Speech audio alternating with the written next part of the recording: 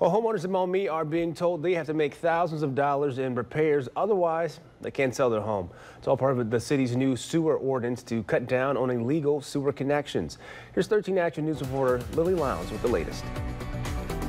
Tom Osinski's home was supposed to close on July 8, but a pending sale sign still stands in his yard, and the buyer can't move in. We had a signed purchase agreement, and now it's just, everything just got turned upside down. Osinski said he felt blindsided by the city of Maumee's new sewer ordinance cracking down on illegal sewer connections.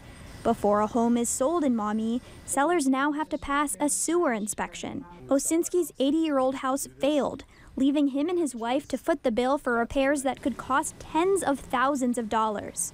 $30,000 price tag? I don't know about you. I don't have that kind of money laying around. I don't think most people have that kind of money laying around. Because the sale is not complete, Osinski is also paying 2 mortgages, putting more financial strain and stress on his family.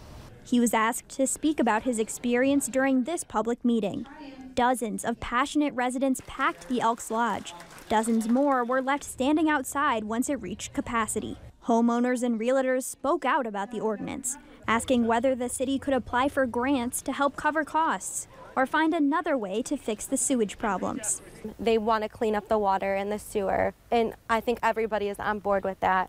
But what they're not on board with is that they're putting it on their own citizens that live here that have to come out and up front with the money. Maumee Mayor Jim McDonald announced his own community meeting to talk to residents about the sewer ordinance.